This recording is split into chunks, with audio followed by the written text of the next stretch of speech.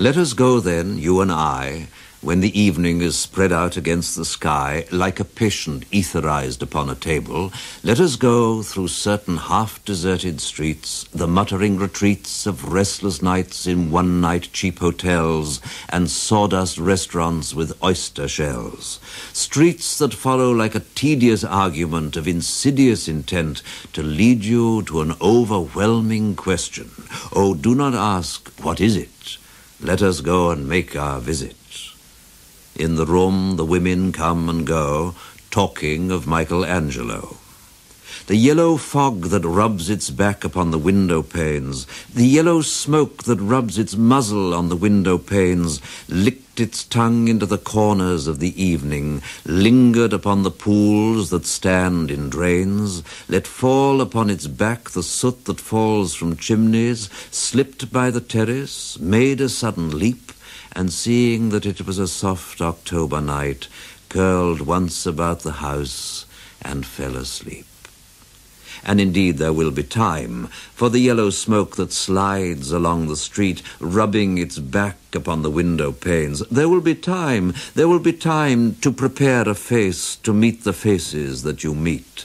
There will be time to murder and create, and time for all the works and days of hands that lift and drop a question on your plate. Time for you and time for me, and time yet for 100 indecisions, and for 100 visions and revisions before the taking of a toast and tea.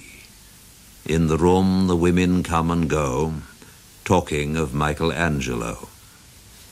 And indeed there will be time to wonder, do I dare, and do I dare? Time to turn back and descend the stair, with a bald spot in the middle of my hair. They will say, how his hair is growing thin. My morning coat, my collar mounting firmly to the chin, my necktie rich and modest, but asserted by a simple pin. They will say, but how his arms and legs are thin.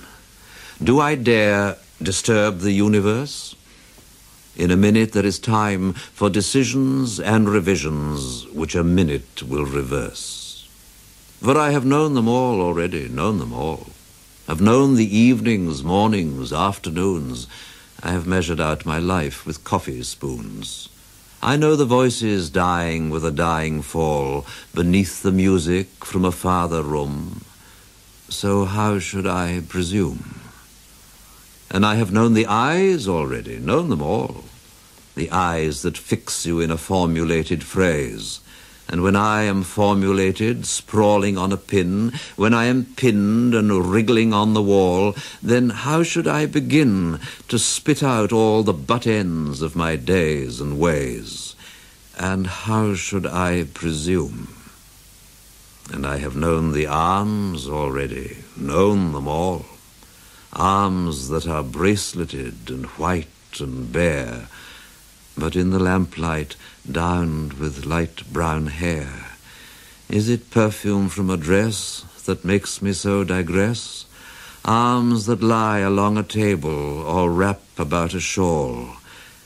And should I then presume? And how should I begin? Shall I say, I have gone at dusk through narrow streets and watched the smoke that rises from the pipes of lonely men in shirt sleeves leaning out of windows? I should have been a pair of ragged claws scuttling across the floors of silent seas.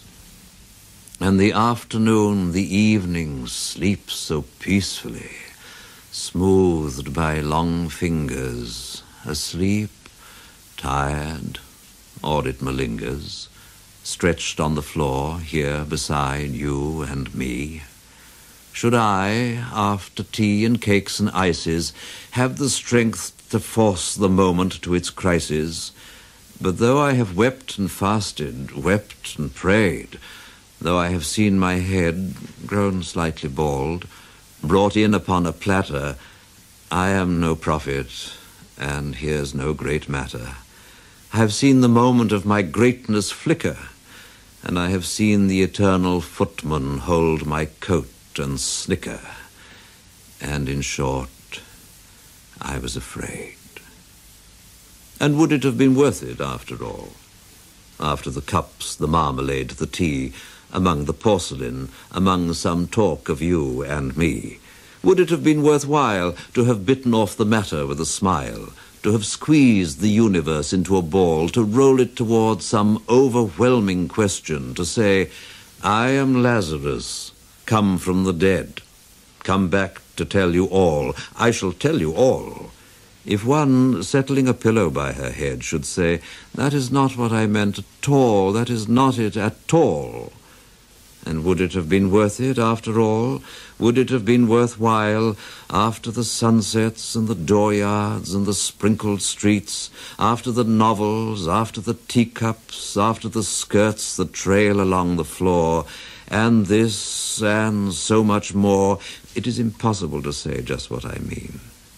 But as if a magic lantern threw the nerves in patterns on a screen, would it have been worthwhile if one, settling a pillow or throwing off a shawl and turning toward the window, should say, that is not it at all, that is not what I meant at all? No, I am not Prince Hamlet, nor was meant to be. Am an attendant lord, one that will do to swell a progress, start a scene or two, advise the prince, no doubt an easy tool, deferential, glad to be of use, politic, cautious, and meticulous, full of high sentence, but a bit obtuse, at times, indeed, almost ridiculous, almost at times the fool. I grow old. I grow old. I shall wear the bottoms of my trousers rolled. Shall I part my hair behind? Do I dare to eat a peach? I shall wear white flannel trousers and walk upon the beach. I have heard the mermaids singing, each to each. I do not think that they will sing to me. I have seen them riding seaward on the waves, combing the white hair of the waves blown back when the wind blows the water white and black.